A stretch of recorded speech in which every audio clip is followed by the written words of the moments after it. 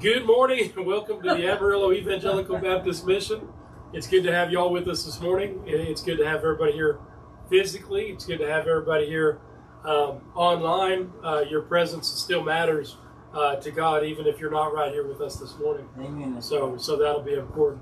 Another thing, I like to share this, that the Word of God doesn't change. So whether you're in a church this morning or you're wherever you find yourself, you can listen to it any time, but it's not going to change. So you don't have to worry about trying to keep up with an emerging trend or anything like that. It's always going to be the same. Here in a minute, we're going to jump into some praise and worship music. We're going to get into some scripture and hopefully just look for the Lord this morning. Just study and find Him. Amen. Let Him speak to our hearts. But before we do that, Gary, will you open us up in prayer? Father, I just want to thank you for this wonderful morning again. Father, I ask that you just forgive us of any ways that we've wronged you, Father God, and cleanse us from all unrighteousness. Father, speak to us by your Holy Ghost. Father, I ask that your word would just come alive. And Father, your word would just change our hearts. And that your word will bring the image of Jesus Christ inside of us so that other people can see you. In the name of Jesus, amen. Amen.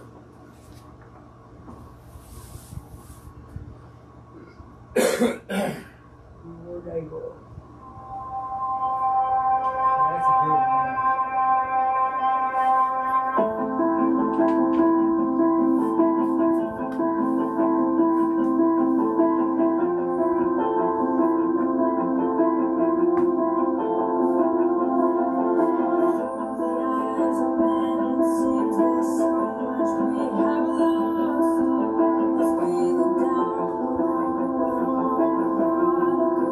Everyone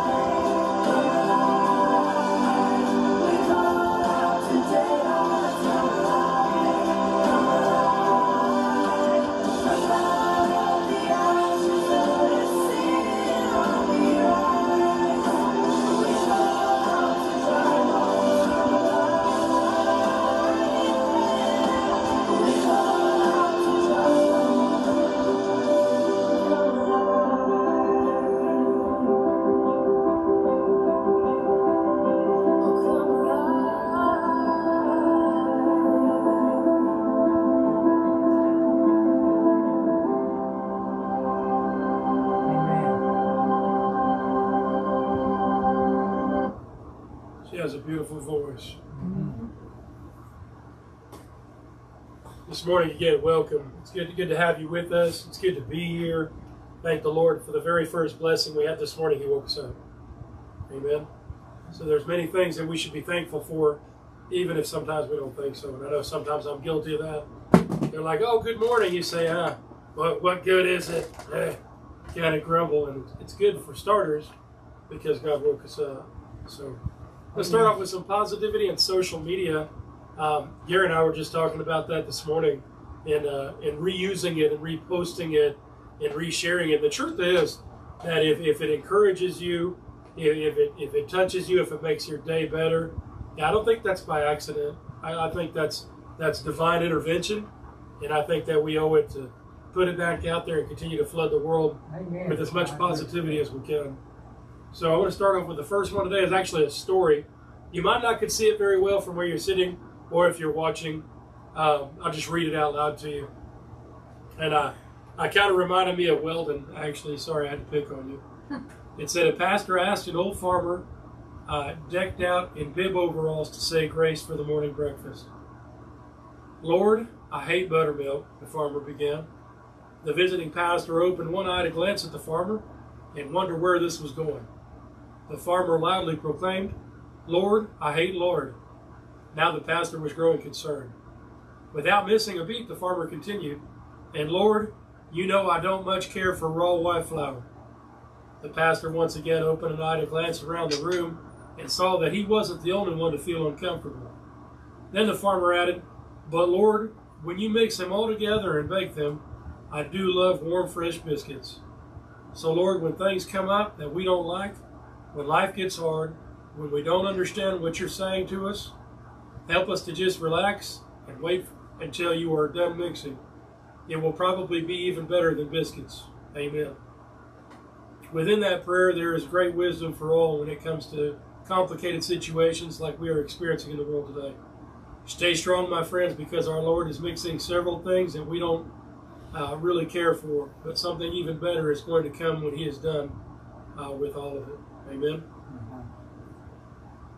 What'd you think? Well, did that remind me of you? Remind you of you? Okay. Secondly, check this out. For no word from God will ever fail. We can lean on the Word all the time. I like the farmer's prayer. I'm trying to remember the prayer that Linville preached at the end of a sermon one time. He got in trouble for it. Remember, Judy gave him a glance across the room. He said something about rub-a-dub-dub, thanks for the grub. Amen. And he got a look for it. But listen, talking to the Lord and saying thank you, I think if our heart's in it, we're serious about it, I think that's okay. And I do believe that the Lord has a sense of humor, but I believe that there's times when He absolutely does not. And it's very, very stern, very strong, and there's no joke about it at all. So, thirdly this morning, we need to be aware that the world acting like it does today is nothing new. The world is acting just like Pharaoh did. They fear the plagues, but they don't fear God. Big mistake. Ooh, yeah.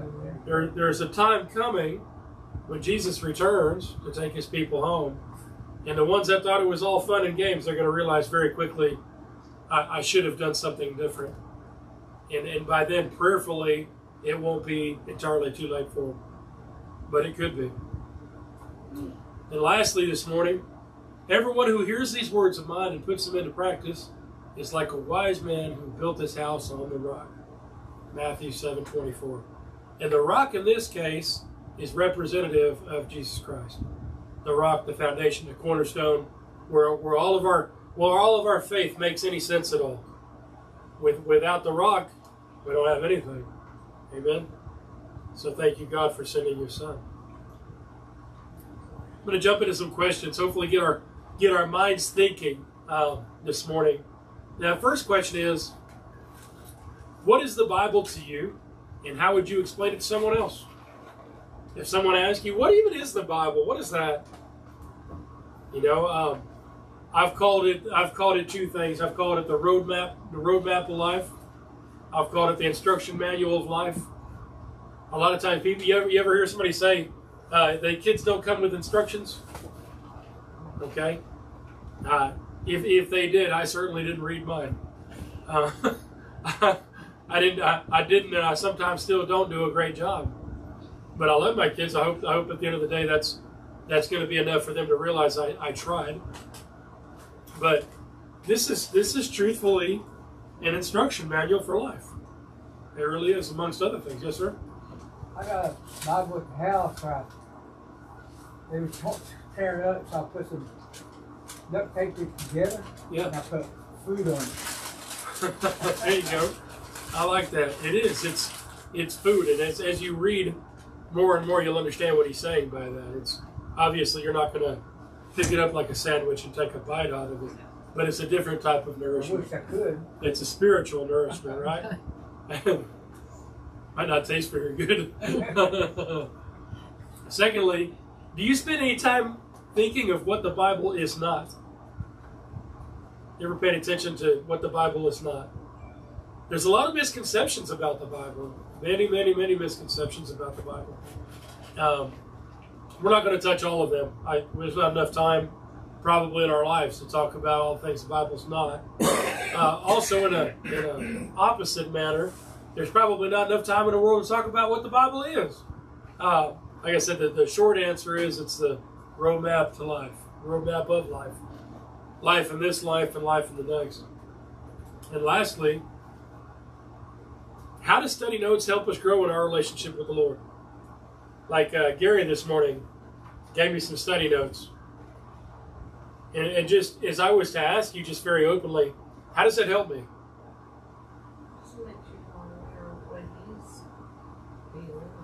Yeah, I get to see perspectively his study, and I get to learn from it. And then it might prompt my own study. And ultimately, it's iron sharpening iron. Even if he's not over here having the study with me one-on-one, I'm still being sharpened with the information. And so I'm excited by that. And so I don't care where you get your information from. I would obviously test that it's a biblical source. Yes, sir? Like me, I like to write everything down. I just write everything down because it helps me to remember what I wrote. Yeah. When you write it down. Okay. Instead of reading it and just says that's it. I don't do that. You remember that training when you meet somebody new, you're supposed to say their name 3 times in that first interaction. It's supposed to help you remember their name. I'm terrible with names. Same here. Horrible. Like I'll see somebody and it really hurts me when somebody knows my name because they met me for the same amount of time. They know exactly who I am, but I don't know who they are. That bugs me. Because they're like, it'd be like, good morning, Colin. I'm like, hey, man. And then they're thinking. Yeah, you're like, oh, I know he told me his name, and I just can't think of it. My brain draws a blank. Yeah. But study notes, that's why they created study Bibles. It's not for you to fall on the infallible words of the person studying. The Word of God is infallible. There is no problem, no edits needed, no issues. But it's an interpretation, and based on where he or she or whoever was studying and found the data, that's where they're coming to the conclusion of what they believe the Word is saying. And a lot of it is compelling. There's a lot of good notes that they tie together. Dr. David Jeremiah, great study notes. But there's so many more than him, right? There's a lot. So use those notes and let it help you grow. And another thing I want to point out that if they reference Scripture as a reason to support, I would say this will help you in your study. Go to the Scripture they reference and see that you see it too. Because there have been in my studies times that I've gone and referenced Scripture that was put down for me, and to me it didn't have anything to do with the story at all. And if that's the case, I won't use it again because I want it to coincide. I want God to be the leader and I want me to be the follower. I don't want that to ever be the other way around. Amen. Okay, so that's why I want it to coincide with the Word. Okay? So I'm going to share some notes with you. This is from God's Plan for Man, and I forget the author of the book this morning. But I want to share with you. These are not my notes. These are his notes. Okay? But I thought it matters this morning. What the Bible is not. The Bible is not an amulet, a charm, a fetish, or a thing that will work wonders by its very presence without any voluntary agency. What does that mean? Go read it. Yeah, but even if you read it, if you just read it, and it has no bearing on you, like let's say you're just trying to read it as fast as you can, and you don't really pay any attention to it, you got to put some voluntary agency into actually trying to read and understand what it's saying, and put some thought process into it. You got to voluntarily do that.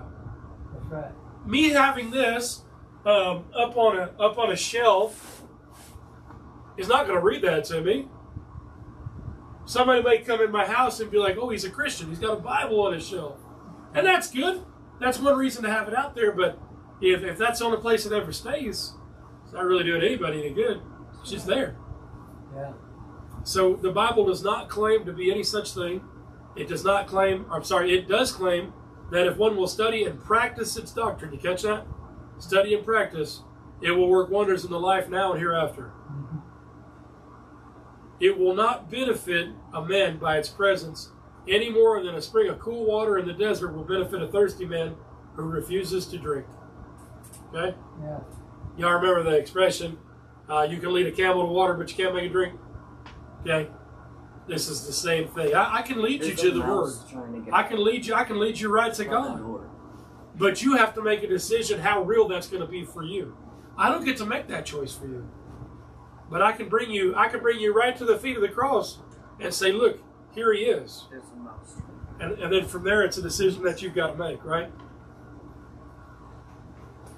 The Bible is not a book of chronological events or one unbroken series of divine utterances. It was given piecemeal, a little here, a little there, and you'll notice that that's quoted, to many men through 18 or more centuries. So you see Isaiah 28, verses 9 through 13. We're going to talk about that a little bit more. And I see you turning, Gary, so I'll give you a second. I'll have it on the screen, too. If y'all don't want to look it up, that's fine, too.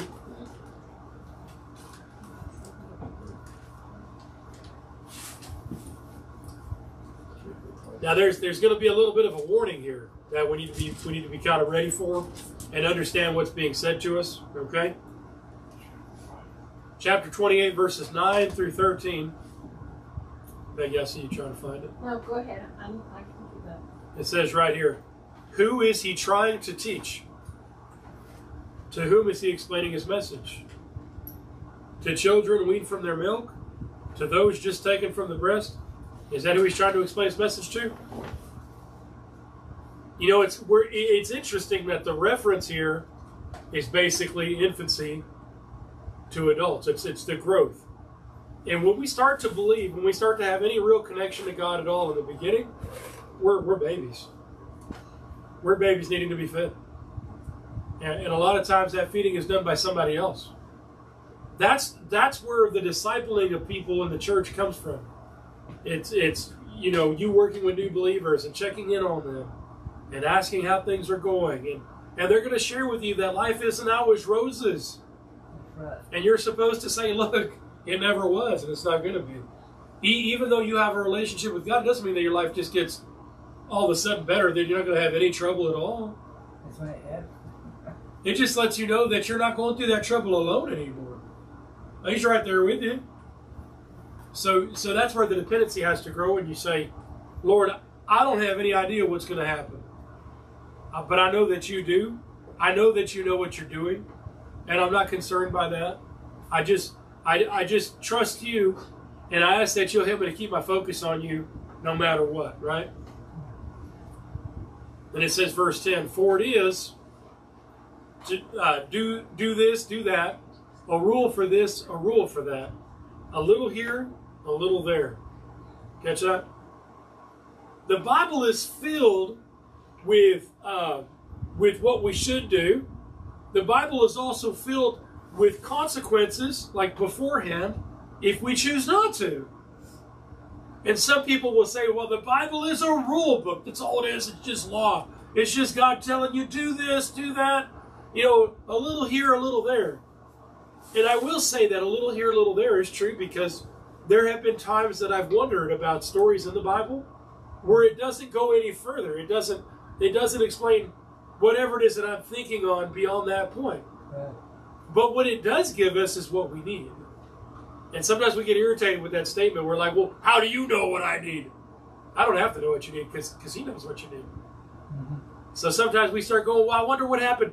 For instance, I'll share one with you. When it talks about the father and his sons, and then it'll say, in the word, it says he had other sons and daughters.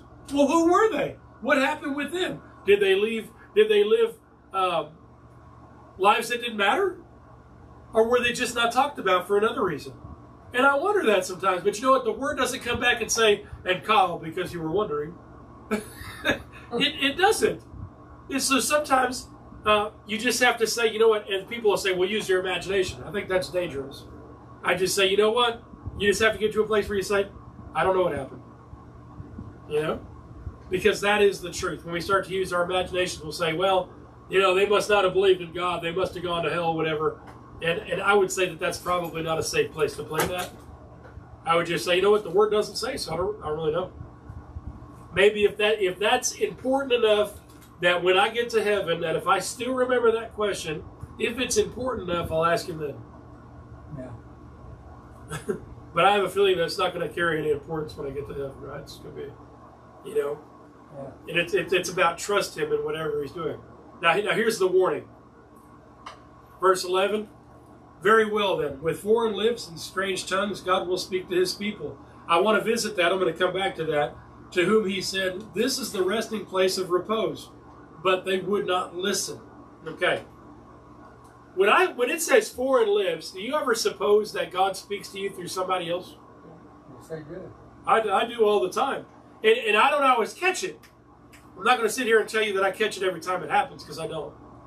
It's usually later when I'm by myself, and I get to thinking about it. And I'm like, man, that was God. That was God showed up right in front of me and said something I really needed to hear, and I didn't recognize his presence at all. I just missed it. Completely missed it. I think God will speak to you through people that you sometimes least expect. That's it. Yeah, you won't think about it at all. And he'll just show up and talk to you. He'll give you that encouraging word, or he'll give you that hug or that handshake and let you know things are going to be okay. Sometimes God shows up in that way. And people say, well, is that what God sounds like? God sounds like many things. God sounds like whatever he wants to sound like. Sometimes God is the conviction inside of us. People say, well, how can you say that that's conviction? That's just us. That's not just us. That's not our conscience. Because guess what? We just shared this morning, right? We were talking about there's no good in us. There's no good in us. So when that good comes in and says that we need to fix something, we need to correct something, that is him inside of us. That's his goodness that's saying, hey, you need to fix that. You're better than that. You shouldn't have said that. You should clear that up, right? That's God inside of us telling us to make it better. To look for forgiveness in a situation where we screwed up, right? I like how it says, this is a resting place of repose, but they would not listen. And that's the problem. The word is supposed to be a place of rest for us. We're supposed to be able to apply those words to our heart, know what it says, trust him, and live following him and not worry about anything else. But we get to a place where we think of God as the God that we can pray to when somebody's in the hospital about to die, potentially pass away, but we feel like for some reason God is not big enough to help us in our finances or to fix our car. Mm-hmm. We start setting limitations on God. Like, I don't want to bother God with the nonsense. But God wants to be bothered with the nonsense. Yeah, that's true. God wants to be part of that relationship with us. We should be praying, check this out, this is going to hit somebody. We should be praying to God just as much when life is great as we do when life is terrible. Mm-hmm. That's hard. But there's a lot of thank yous. And Lord, thank you for this blessing. I know that was you. I hope that everybody in this room, I know it took me a while to work on, but I started to do it, and sometimes I probably still miss, but I try not to, is I say thank you for everything that I eat. Every food that's given to me, or every food that even if I go warm it up at work, I warm up a TV dinner, before I eat, I say, Lord, thank you for providing this food. That's right. Right? And because I know that it all comes from him. And we get twisted up sometimes. We think that we did that. And we didn't do that. He did that. He made all the means. He made all the way possible for that to happen. It was all by his hands. Verse 13 says, so then, the word of the Lord to them will become, do this, do that, a rule for this, a rule for that, a little here, a little there, so that as they go, they will fall backward. They will be injured and snared and captured, because they will misunderstand what the Word of God is. They will look at the Word of God as a rule book. And when does a rule book come out? When you're in trouble, right? When you want to know what the rule is. Oh, I screwed up. We better go consult the rule book and find out what I need to do to fix it. Right? I'll tell you another thing that a Bible is not. If you have an uneven table at your house, this isn't a good thing to put under the table to make the table even. Right? There are certainly better things you can do. Right? This is my note here. It says, having a coffee can Jesus in your life will never be enough. And that's what I'm talking about. When is your coffee can down on the table? When you're going to make coffee. So you have to be in the mood. You have to want coffee. Otherwise, it's in the cabinet or it's on the shelf. It's not being messed with. Okay? We cannot contain Jesus on a shelf or in a cabinet in the kitchen and take him down when we feel like we need him. Because the truth of the matter is that we need him all the time. Whether life feels like it's amazing or life feels like it's terrible. You can't just call on him or call on his name when things in life are not going your way. And you certainly will not reach the fullness of Jesus Christ that way. This would point at a complete lack of understanding of the relationship he has called us into with him. And we need him all the time, as I've said before. In the same way, keeping your Bible in the car or on your desk at work will not promise any more safety in your day. An unopened Bible won't do more for you than a gas nozzle that isn't hooked up to a pump. Right? You never get anything out of it. You squeeze that trigger all day long, buddy, but it ain't going to do nothing. So there has to be that commitment on our end, right? And even that commitment still has to exist, even if at the end of the day, your answer is, I don't believe. You should be able to understand for yourself why you don't. God actually prefers that you know where you stand. The Word says that. That doesn't mean you're going to reap the same benefits as a believer and a follower of Christ. But what the Lord gets irritated with is lukewarm people. Somebody right in the middle that wants to play that line. He'd rather have you be a for sure believer or a for sure non-believer. Just easier to distinguish. And he gets to distinguish anyways. Thank goodness it's not me. Right? I'd mess that up so badly. I'm so glad it's him. Amen. People who live this way are often the people that are trying to meet some type of Christian quota, even though they may not see it. These folks are the ones, and look, I don't want us to sit here and try to point at them and try to figure out who they are. Whether they're in this room or not, whether they're in your life or not, you just want to make sure that this is supposed to inspire conviction in us to make sure it's not us. It's not you personally, right? If you're going to church to try to say at the end of the year, I went to church 49 of the 52 weeks this year, I'll tell you what, I ought to get some kind of recognition for that. I'd say if that's the case, you're going to church for the wrong reason. Right. Yes, sir? What you just said, people who live this way are often the people that are trying to meet some type of quota. I can vouch for that. Like I say, I'm trying my best to let Christ shine through me. Yeah. And I'll never see it happen. You know what God says? He says, God, you're trying too hard. Just let me do it. He wants to do it to us, but see, we're trying in our own strength to make it happen, that we'll never do it. Can I share something with you, my brother? Huh?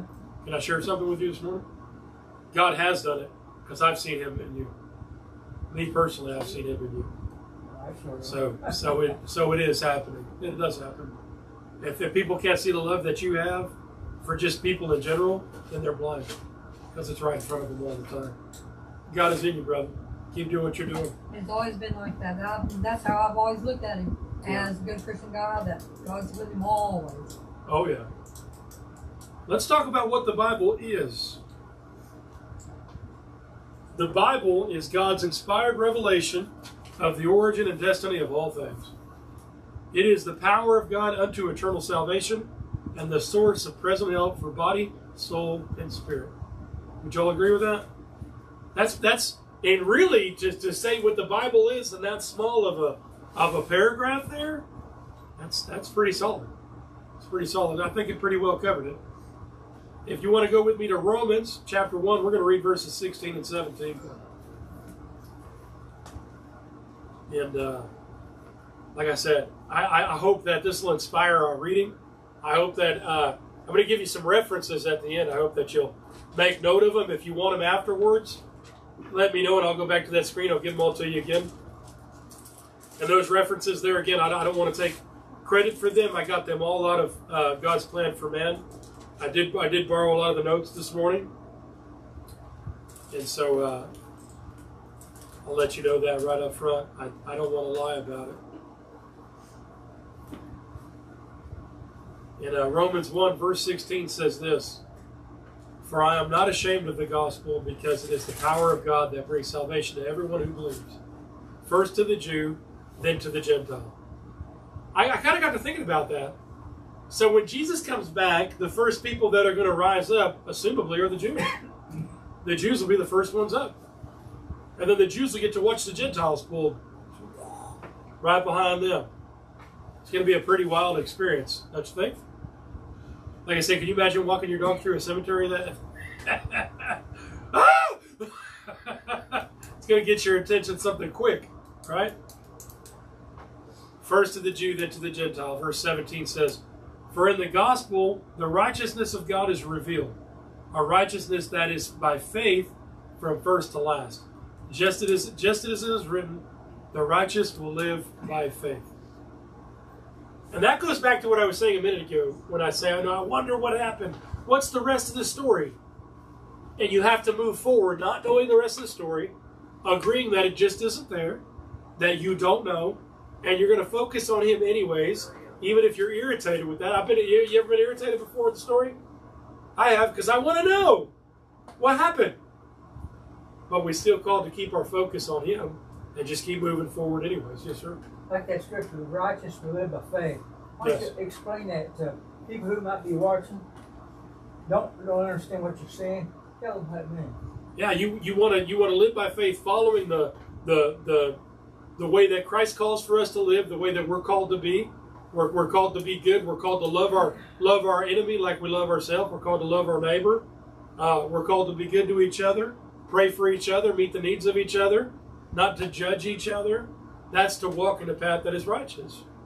And we're called to walk in that righteousness. And we do so because we have faith in who he is and how it ends for us if we follow him with all we have, with all that we are. Yeah, I mean, if you ask anybody, I don't care if I have unbelievers listening to me right now, even if I was to ask you right now, when you die, do you want to go to heaven or hell? And some people will say, well, neither exists. And I feel bad for you because I think you're going to find out in a negative way, if you don't change your mindset before then, that they both exist. They're both very real. But let's say that you're willing to play the game with me, and I say, would you want to go to heaven or would you want to go to hell? I don't think anybody's going to say, I want to go to hell. I heard people say that. And I've heard people say it too. I think there's I would call it a block in what I would call intelligent thought. Some people just say because they're mad, they're angry, maybe they want to rile you up. But I really don't believe that their heart believes that. No. I can't believe that somebody would know the difference between heaven and hell and say, you know what, I want hell. I mean, They don't want to change, that's why they want heaven. it would be like saying, I want to jump out of an airplane without a chute. And I don't want anybody to come to my aid. I just want to smash into the mountains. Some people are like that too. You're right. And so, I don't understand it, but it does exist. John 15, verses 7 and 8. Now, like I said, when the words of the Bible are read, those are the words of Jesus being recorded. And so we're going to cover some red letters. Y'all ever listen to the song Red Letters? Need to, if you get a chance. Go to YouTube and look up Red Letters, the song. It's telling us that if first in your reading, if you don't pay attention to anything else with like solid focus, make sure you focus on those red letters. Right? Verse 7 says, if you remain in me, and my words remain in you, ask whatever you wish, and it will be done for you. This is to my Father's glory, that you bear much fruit, showing yourselves to be my disciples. Now, I want to talk to you about this for a second. This is another verse that a lot of people misinterpret. People think that they can ask for riches and mansions and Bugattis and whatever else. And if that's what God wants you to have, if that's the thing that He wants you to have that's going to bring glory to Him, then by all means I could easily see it happening, whatever those things are. But it's not about things. See, because if we're dialed into God, we're not going to ask for things that give us a lot of selfish gain. We're going to be looking for things that bring glory to Him anyways. We're going to be focused on His will for us and for other people. And so we're going to ask for resources. You might be a small church looking for money. You might be a small church looking for different organizations to get involved, like a food bank or something of that nature, to be able to meet the needs of people. So I don't think this is going to be like, you know what, Lord, what I really need is I need a brand new Cessna jet. I'll probably never fly it, but it'd be really cool to have it in front of the house. I think it's easy for us to get lost in what that's actually saying. Okay? Not to say that I would never limit the power of God. There again, if God said, you know what, for you to further my mission for you, my will for you, I need you to have a Cessna. He's going to park a Cessna in front of your house. Okay? If that's what He wants you to have. However, that's probably not what many of us need. And so I don't want to feed some kind of negative, non-truthful story here. Okay? But I believe that if you need resources, and He knows that you need resources, He's going to find you some resources. He'll make it happen. Okay? Do you want to be a follower of Christ? And that's what it means to be a disciple. That you're intentionally going to follow Him with your life. And so you have to answer that question to yourself, not to me. You don't know that to me. But you owe it to yourself. So do you want to follow Christ? Going back to the God's plan for man notes. It is God's will and testament to men in all ages, revealing the plan of God for men here and now and in the next life. It is the record of God's dealings with men, past, present, and future. It contains God's message of eternal salvation to all who believe in Christ, and to eternal damnation to those who rebel against the gospel. Right? It's the promise and the warning. And I say that a lot. It's the promise and the warning. And a lot of the word, as you read through it, is the promise and the warning.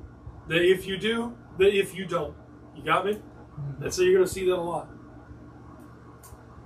I'm going to jump into 2 Timothy chapter 3, verses 16 and 17.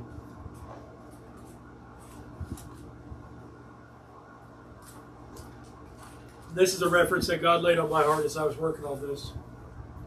People say, well, how do you know? How can you possibly know that if a bunch of different men wrote the word, how can you rely on that? They say, God is perfect, but the people who wrote the word are not perfect, so how can you believe that it's infallible? And I'm about to tell you why I can believe it's infallible.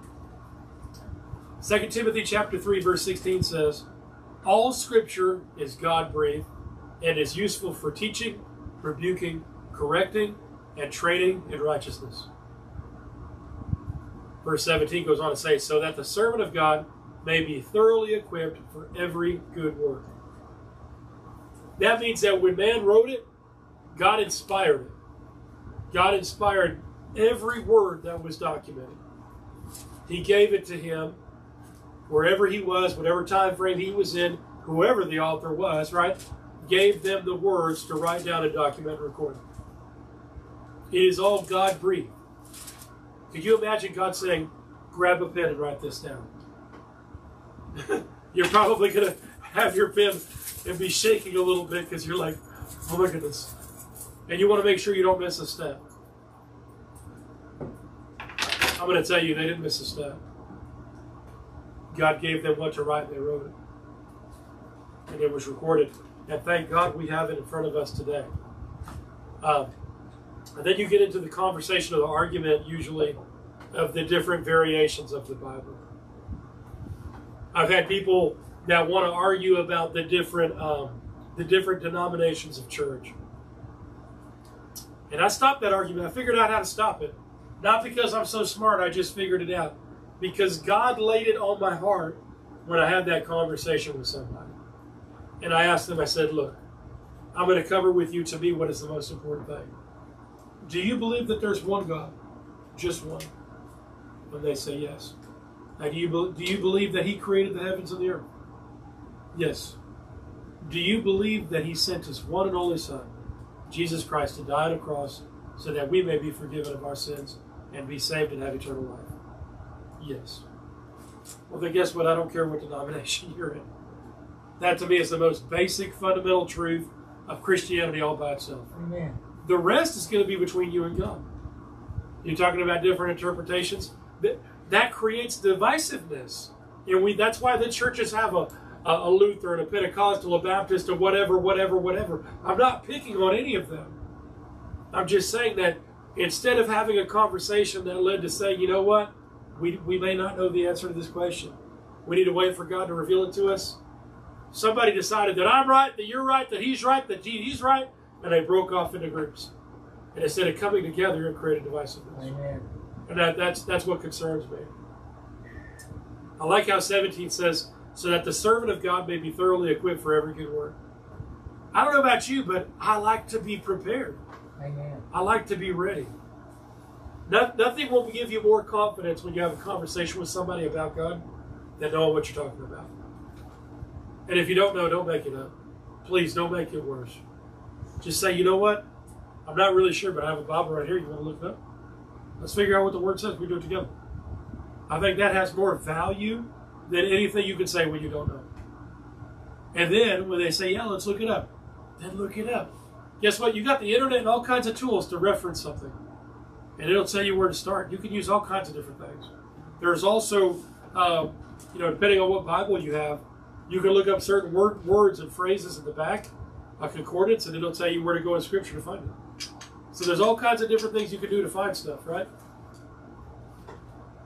Then I want to share with you some last thoughts and references. It is the book that contains the mind of God, the state of man, the way of salvation, the doom of sinners, and the happiness of believers. Read it to be wise, believe it to be safe, and practice it to be holy. The Bible is. Here's a bunch of references for y'all. So like I said, if you want some of these afterwards, let me know before I turn my computer off. I'll turn it back on if you miss me, okay? Not a big deal, but I want you to have them. The Bible is a mirror to reflect. James 1, 23 and 24. A hammer to convict. Jeremiah 23, 29. A seed to multiply. 1 Peter 1, 23. Water to cleanse. Ephesians 5, 26. A lamp to guide. Psalm 109, 105. Food to nourish, including milk for babes. 1 Peter chapter 2, verse 2. Bread for the hungry. Matthew 4, verse 4. Meat for men. Hebrews 5, verses 11 through 14. Honey for dessert. Psalm 19:10. Rain and snow to refresh. Isaiah 55:10. And a sword to cut. Hebrews 4:12. Okay? That is not all that it is. But that is 11 powerful references that will hopefully inspire further study. And you can see what the Word is and how it's meant to be used. And how we're called as followers of Christ to gain knowledge of it and use it to gain knowledge of others. Educate people on who He is, what He's about, and don't just tell them, look, this is not just a rule book. This is so much more than that.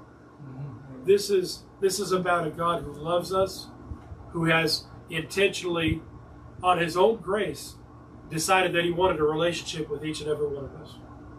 Not because He owed it to us, because He certainly didn't, but because He chose to. Right? He wants to have fellowship with us. He's knocking on our door. He's knocking on our door even right now this morning. And if you've never before opened that door to let him in, might you open the door today? And just say, Lord, I want you in my life. I don't know very much about you. I'll be honest. Maybe you've not spent any time in the Word. Be honest about that. I don't know you that way, but I want to. I pray that you'll show me where to start. That there's somebody that needs a Bible. We'll find a way to get you a Bible. Reach out. We're on YouTube. You can look up AEBM. You can look up my name, Kyle Keller. You can look up just about anything about us. If you need a Bible, we'll find a way to get a Bible. Whatever it takes, we'll figure it out. But I don't want you to leave knowing less than you knew when you got here. I want you to have information, education, and then make what I would call an educated decision as to whether or not you are a believer. Amen. It's good to have you all with us this morning. Prayerfully, we'll understand what the Bible is, what it's for, and get away from all the human-created traditions that have nothing to do with Scripture at all, and focus more on God Himself, and know that we do that because He is God, and I am not, right? So that's the most important thing.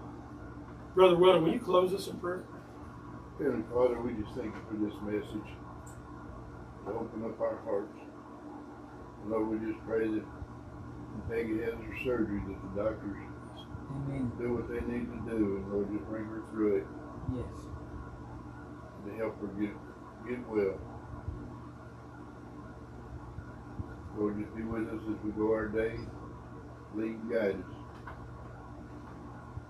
For you are the master of minds. Forgive us where we fail thee, Lord. For your name we pray. Amen. Amen. Tune in next week. We hope to see you then.